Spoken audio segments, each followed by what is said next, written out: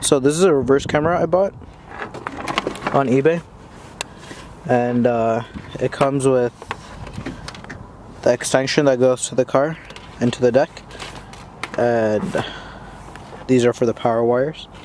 I actually, there's a power outlet there. I just opened the power outlet, took the wire out temporarily. I have one wire running to it, one wire onto here.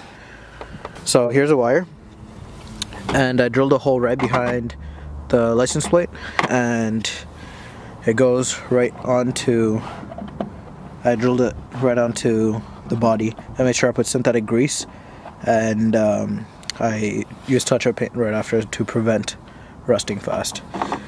So I run the wire there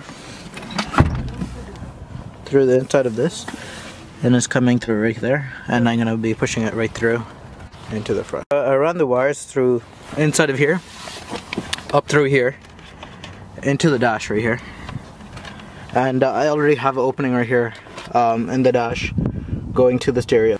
All the way down inside of here, I used a metal hanger to pull it out, and into where the reverse camera slot goes. Some decks, some cameras actually come with this reverse cable, so you can connect that, but mine's is just an AV, so I'm just gonna plug it in here. You also could put in 2 other cameras if I wanted to. But yeah, that's my reverse camera. So this is after installing the rear view camera. I'm just gonna my car to on, turn this on.